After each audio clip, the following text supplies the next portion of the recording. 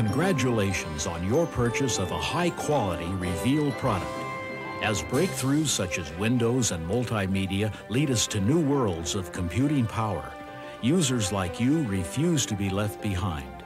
You've discovered you have the power to transform your PC into the ultimate machine for your specific needs. Providing you with the most advanced products and support is the world leader in upgrade technology, Reveal. Reveal offers a wide range of products, including multimedia kits that transform your PC into a powerhouse of sight and sound using the latest in CD and audio technology. CD-ROM drives that let you access audio-visual CD programs for business, education, and entertainment, and come with popular titles. Hard drives which expand your PC's storage capacity and make it run fast. Co-processors that let you finish your work up to 12 times quicker. Memory upgrades that speed up your PC for Windows and graphics programs, or let your printer use more fonts.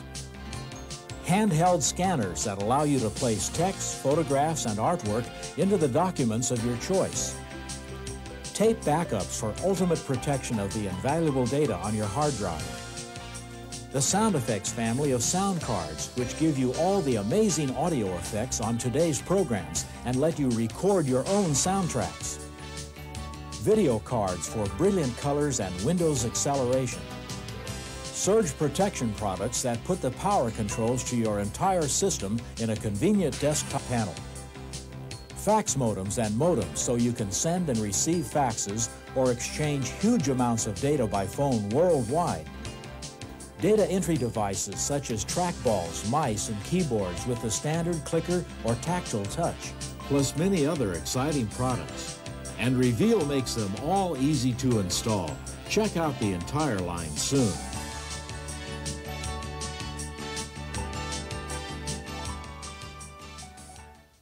This video gives you a general overview of your installation procedure. However, it's important that you read through the installation section of your Reveal manual thoroughly before you begin. It may contain new or updated information not covered here. For example, the following situations are covered in your Reveal manual. Number 1, if your Reveal sound card has several connectors for the CD-ROM drive's data cable, the installation guide shows you which one to use. Number 2, there may be special switches that need to be set on your Reveal sound card. And number 3, if you use the included plastic rails to mount your CD-ROM drive, you may need to connect a grounding wire. Hello there. Welcome to Reveal's installation video. You're about to discover that you don't have to be a trained technician to install your Reveal product yourself. It's so easy that the only tool you'll need is a Phillips screwdriver.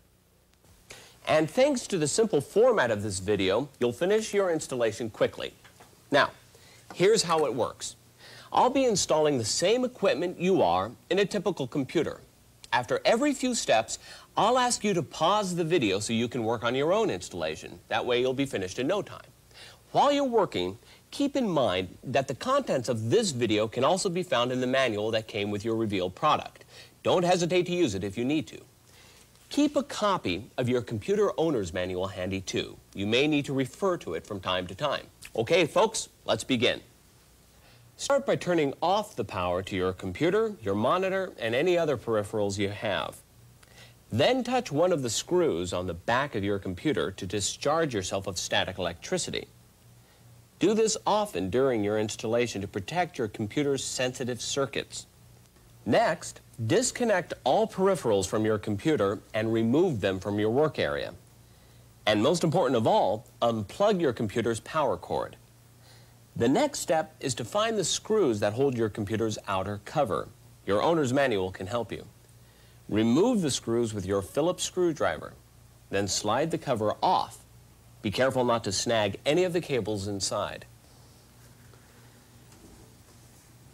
Once your cover is removed, you need to be careful with your computer. Many of the chips and components inside are sensitive. Besides discharging yourself, there's a few simple guidelines you should follow to protect your computer while you're working. First, Never touch any of the chips and other electronics on the main circuit board of your computer or on the smaller circuit boards known as cards. However, you will handle at least one card during your installation, your reveal card. To handle it correctly, hold it by the edges like this. But keep your new components in their protective anti-static bags for now. Finally, your computer may have a metal support bar in it, like this.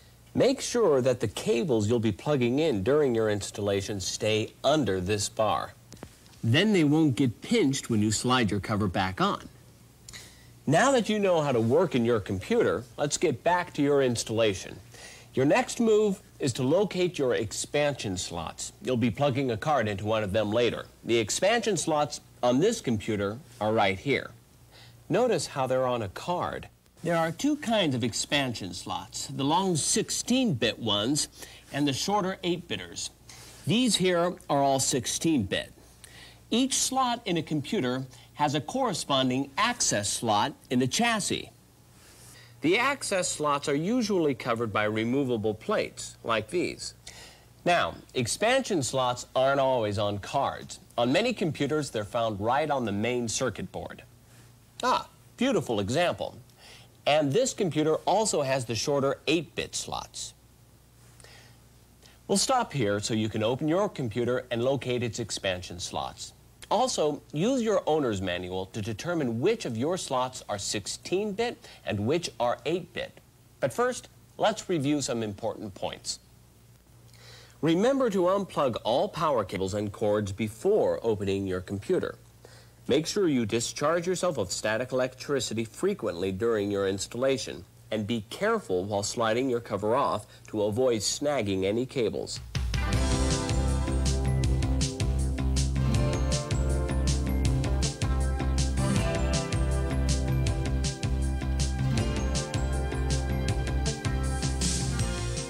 Ah, you're back. Got that cover off okay? Find those expansion slots? All right then. Now let's see where you're going to mount your CD-ROM. It's designed to fit into any one of the 5¼ inch mounting bays in the front of your computer, right here. Before you decide which bay to mount your drive in, make sure there's a matching opening for the bay in your computer's cover. The opening will probably be blocked by a plate, which is either removed with screws or simply snapped out. Now, on this computer, there's another plate we need to remove. It's called a blanking port. It's covering the entrance to the bay we're going to use. You might have one too. Some blanking ports are attached with screws, which you simply remove, but others, like this one, are held on with solder joints. You just tap on the joints with a screwdriver handle and flex the blanking port until it comes free. The next step is to carefully remove your CD-ROM drive from its bag and set it on a clean surface. Then check your owner's manual for special instructions on drive installations. For example, the manual may tell you to attach metal or plastic rails to your drive. Reveal includes a set of plastic rails with your CD-ROM.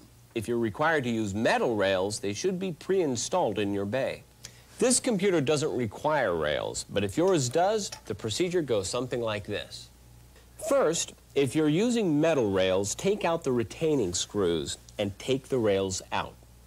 Then, whether you're installing the metal or plastic rails, align them so the drive will extend the same distance from the bay as your floppy drive. Attach the metal or plastic rails to your CD-ROM using 2 of the screws that came with it for each rail. Then line up the rails with the grooves inside the bay and slide the drive in. The plastic rails usually just latch into place, but the metal rails often need to be screwed to the bay. And that's all there is to rail installations. If your computer doesn't use rails, like this one here, the procedure is a bit different. First, you may need to temporarily remove the vertical bays on either side of the horizontal bays. This will let you access the mounting holes in your drive's bay. There they are, here and here. Next, you carefully slide the drive into its bay and align the front so it's flush with your floppy drive. Then choose your mounting screws. Your drive comes with 2 types, regular and spacer. This computer requires that the spacer type be used because the bay is slightly wider than the drive. Place 2 of the mounting screws through the holes in each side of the bay and screw them into the threaded holes in your drive. Then, if you removed them earlier, replace the vertical bays along with their mounting screws. After your drive is mounted, locate one of the available power connectors that lead from the power supply. You may find different sizes. Choose one that matches the large 4-pin connector on the rear of your CD-ROM. Then plug the connector into your drive. You'll find that it's keyed to only go in one way. Ready to work on yours? Well, let's go over a few brief reminders first. Make sure the mounting bay you decide to use has a matching opening in your computer's cover. Use your owner's manual to see if metal or plastic rails are required. And remember to align the front of your CD-ROM so it's flush with the front of your floppy drive.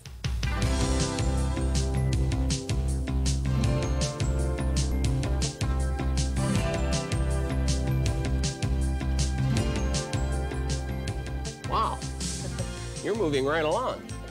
All right, in this section, you'll learn how to connect your sound effects card. It's really quite simple. You begin by choosing an available expansion slot.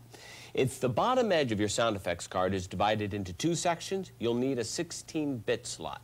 If the edge is not divided, you can use an 8-bit slot. Oh, and by the way, if you have an 8-bit card but no 8-bit slot available, you can use a 16-bit slot. Okay, now, for the next step. Undo the screw that holds the cover plate on the expansion slot's access slot. Then remove the plate and take your sound effects card out of its bag, touching it only by the edges. Next, place the card over the expansion slot so its mounting bracket end is facing the access slot. Then gently plug the card in until it's firmly seated in the slot. Your computer may have a special holder on the end of the access slot. If so, make sure the mounting bracket slips into the holder when you plug in the card. Then, use the screw you removed to attach the card's mounting bracket to the chassis. Now, pick up the wide data cable that came with your CD-ROM. Plug one end of the cable into the 40-pin connector at the rear of your drive. Your cable may be keyed to plug in only one way. If it's not, make sure the cable's colored stripe is facing pin number 1, which is marked clearly on your drive. Next, take the connector on the other end of the cable and plug it in to the 40-pin connector on the card. Make sure the colored stripe on the cable is facing pin number 1, which is marked on the card. Then, pick up your CD-ROM's audio cable. Plug one end into the rear of your CD-ROM and the other end into the matching connector on the card. This cable is keyed to only plug in one way. It's as simple as it looks. I'll take a break here so you can catch up. Oh, and don't forget the simple guidelines we went over earlier for working in your computer. Here they are again. Remember not to touch chips and other electronic components. Handle circuit board cards only by the edges and keep your cables under your computer's support bar.